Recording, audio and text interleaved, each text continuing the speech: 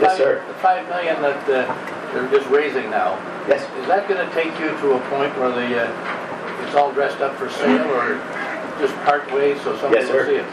That's the reason we're raising that money is to bring this message to the world. One of the things about what Jeff has been doing, and he's been working at this so long, is that he's flown below everybody's radar except for some of the key sponsors in the defense community. So nobody in the mainstream tech business has really been exposed to this. They've been exposed to things like it in the past, but nobody's heard of this. And what I've found is that once you get past their initial skepticism, because almost everybody I've talked to, if they've invested in this industry, has lost at least some money on this kind of stuff in the past. Silicon Photonics was one of the most recent destroyers of investment capital that was pursuing this value proposition. In this case, I think, once they understand that he actually does have the answer, then this technology is ready to bring to the world. So we got a prototype now. We got a little wafer that works somewhere, a bunch of them, or 1,000? We've been building devices, since 2004. We've been building devices in third-party fabs, essentially to make sure that the recipe is transferable since 2010. 2011, I guess the first ones were completed, and that's been going on continuously since, and will continue on through calendar year 2013. There's a bunch of milestones listed on the presentation on the website, and the one up here.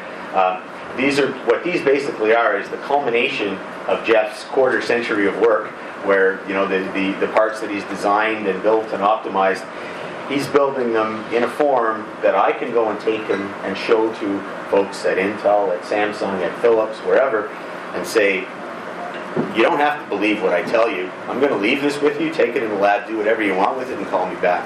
I know you'll call me back because you'll be impressed. So we're spending the year basically making our physical proof points in our own fab, as well as at the British Aerospace fab, to go out and show the world what this stuff can do and how it works. We're just about out of time. We've got 15 minutes or less. Yeah, real quick. Yeah. So they spoke to the science part of it, and it gives you at least a bit of a gist as to how important this technology is and what it can do. Yes? Stand beside the... Is that better? Okay. Yeah, sorry about that. And here are your milestones. So how do we, as shareholders or potential shareholders or investors, why do I invest in this company, and what's management going to do to make me money? That's what you got to be thinking as an investor, because if I was sitting in your shoes, that's exactly what I would be doing. Okay, this is all great and dandy, but how do I cash out of this thing, or where do I make money? So the fact that this story, number one, is untold is a great thing for you guys seeing in this room, because that's more upside. The fact that we are not raising any more money is another great story, because there's no more dilution after this. We've said that, we put it in print, and we believe that. Thirdly, how are we going to get the story out? We're in San Francisco. We are hiring a PR firm in San Francisco that is strictly tells stories and is strictly to do with Silicon Valley types of investors and companies, deals only with them. They're fantastic. They're going to position us as to Intel is this big, or one of the foundries is this big. Why are they shaking with Poet being right beside them? That's going to be the message they're going to deliver, and they are doing something that I think is fantastic. They got tremendous institutional following. They're going to put us in front of institutions and funds in the United States, which we have never had. So we'll be able to finally tell the story to the funds. We have the time to do it. We've jetsoned out of solar. We have the people to tell the story properly in front of them, and that's why I think that this raise and the warrant you're getting is great risk-reward value for you guys, because we're not going to raise any more money. If they like the story, they're going to have to go into the market, and we will not be dependent on one or two key guys, one or two funds in Canada, one of ours, to do our work for us. So as a company, we're driven, number one, to get the story out. Number two, to increase the share price, because when we sell this company, right now as a team, we think that there is a big gap between what the real value of the company is and what the value is in the stock. So we want to close that gap so that when we sell the company, we sell it for an appropriate amount of money. We've had board discussions and management discussions about this, and we're targeting that as well. Is this $1 billion sale then? Is that what you think? Yeah, we think that this company could sell for $1 billion for sure. It could be somewhere in the $1 billion. It could be a little less. It could be a little more. It depends how well we tell the story. It depends how many companies become involved. Poet technology, the way Lee described it, there's not a single company in the world that's big enough to use all of Poet for what it does. Not Intel, not anybody else.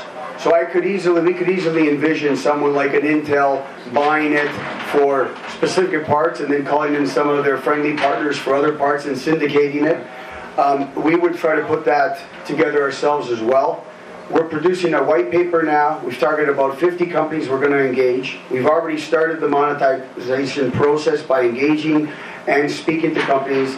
Lee has done that on his own, and we've got great feedback already from them. Like he said, at first there's disbelief that we're really doing this, and when they really know that we're in the 9th inning or 8.5 inning of a 9-inning game, then they can't believe it. In San Francisco and in the Valley, they were absolutely shocked of what we have and the fact that nobody knows about it. So on a risk-reward basis as investors, that tells me there's a lot of upside. I'm not worried about dilution. I know the story's going to get told. I know management's focused. We have a good burn rate. It's a great story. As an investor, it's a great story. Nobody in the company has sold any stock since Mark and I arrived. There hasn't been a sale. In the past, this company was the type of company that you get an announcement and then you wait for management to sell about 3 days later. That culture is gone. Same day. Okay? Same day. No, not same day. They'd be in jail. No, they probably wait a little bit. But that culture is down. And the fact is that, the chairman has brought that kind of culture. He comes from, a New York stock type of company, Cott Beverages. He believes it. We're not selling stock. We're in for the long run as management and as directors. Lee Shepard was a missing piece that we didn't have before. He can sit and really speak to the science. And Mark and I can do the business part of it. Pardon me? Layman's terms. In layman's terms, absolutely. And Jeff Taylor is by far, he is the most important piece of this puzzle. This guy has dedicated his life to it. What you must know as well is that there's another 12 guys around him that are either electrical engineers or mathematical PhDs or whatever that they absolutely believe in this science. They're dedicated to see it to the end, and it's not just for making money, it's all about changing the world. And that team is what we're going to be selling to a potential syndicate of companies or one company. And it's important that that team has that vision because it makes the sale that much easier. Okay? I think we'll call on the chairman here for some closing comments. He's laughing, but he's coming up. Not much you can add. Thanks a lot for what I'd like to say. I've never been to one of these. When it first came up, it started with a bunch of obscenities. Hey, Mark. Mark, here he is. There you go, Mark. But don't stand your Thank you very much. back. So I was thanking Vern. My first introduction, I've never done one of these. My first introduction was 4 or 5 obscenities from Vern, and why didn't we leave any material for you? A good point. The material is available. It's all there. You got it in your hand, right? There's only one copy. He's trying to take it from me. I'm not going to repeat everything that's been said today except for a couple of things. Number one, I want to thank, I can see some of our shareholders here who were at our annual meeting this year. You should ask them questions because they were there and they saw what we've been doing and what Jeff Taylor's been doing. Number two, when Peter and I took on this mission, we did it with executive titles. And the reason is we're actively involved every day. I'd love to tell you that I'm enjoying every day, but I'm not. This has become more work than I thought, but I think the rewards are going to be there. Because quite frankly, I was in retirement mode. I've always lived by deeds, not words. You've heard me say that at the annual meeting. We did that with the solar division. We refocused the company. A large credit has to go to Peter. The next step for us are very simple. We have a time frame that says we want to sell this company in the next 12 months with the close in the first quarter of 2014. We have 3 parallel strategies, very important.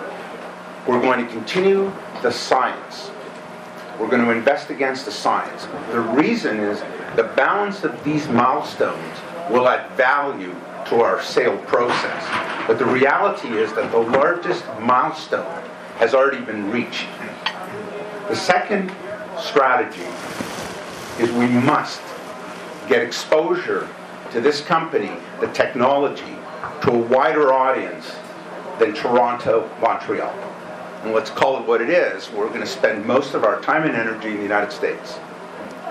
The third strategy on this key path is monetization. Pete gave out a number. You asked a number. The number is going to be based on the following. The revenue in this industry blew me away when I looked at it. It was $430 billion. Yeah, that's the semiconductor industry. The amount of R&D that they spend in 2011 with just, 10 companies? Top 6. 28 Top billion. 6 companies. Top 6 companies. $26 billion. $26 billion. We had some numbers. We had some numbers that were thrown out that potentially says that to Intel, this type of technology in a very small sliver of the marketplace. And I want to use it from my old background. So we were looking at the water business for energy drinks. We're at the stage where you don't want to be investing in the water, you want to be investing in energy drinks. So to Intel, this energy drink market, the technology, net present value is $10 billion. I don't think it's unreasonable to expect that our target should be north of $2.50 a share, and how much more can it go? And it's all going to be execution. So I want to thank you, Vern. I want to thank our shareholders. Potentially we have new shareholders today. We're very committed to this. So again, thank you very, very much. I'm going to hand it back to Michael.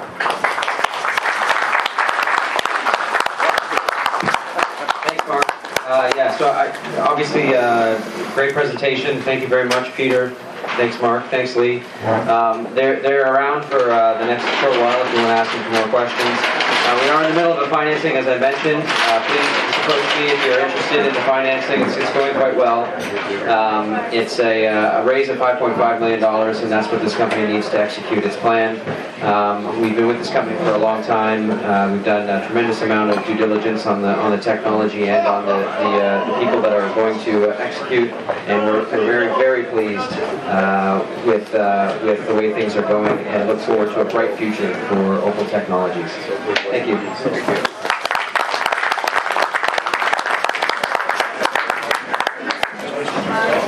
So do we dare? Do you buy it? Oh yeah. How much of that did you guys follow? How much of that did you guys follow? 8.5%. Yeah. That's the problem. It's very complicated. Yeah. Very, very complicated. It's about speeding up the process.